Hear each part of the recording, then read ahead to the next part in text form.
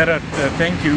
We've been struggling for the past 2 years with proper service delivery in our industrial hub, Waltloo.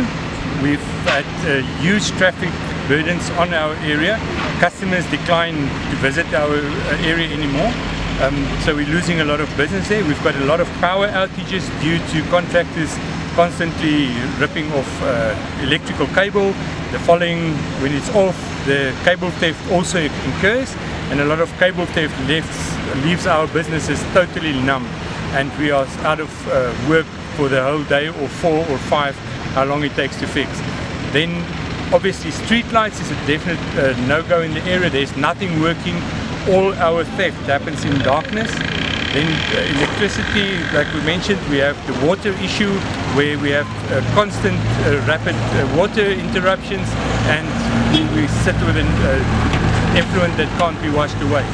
And then illegal dumping because of a lack of facilities in the area. It's a huge problem, and it caused the demise of this area to be fast-tracked in the process.